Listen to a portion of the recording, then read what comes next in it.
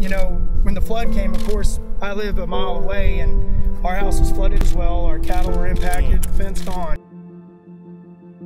We have pens flat on the ground, we have barns flat on the ground, we have fences flat on the ground. When the storm hit, we were primed for right at 200,000 bales. We hope we get 100 out of it now.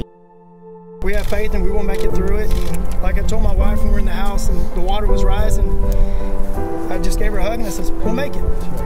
The Texan spirit was alive and well.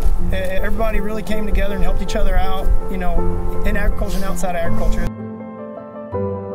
We're here to tell you that we're here to help, but we're going to use every flexibility we've got under the statutes and every easing of anything that we can do to help you recover.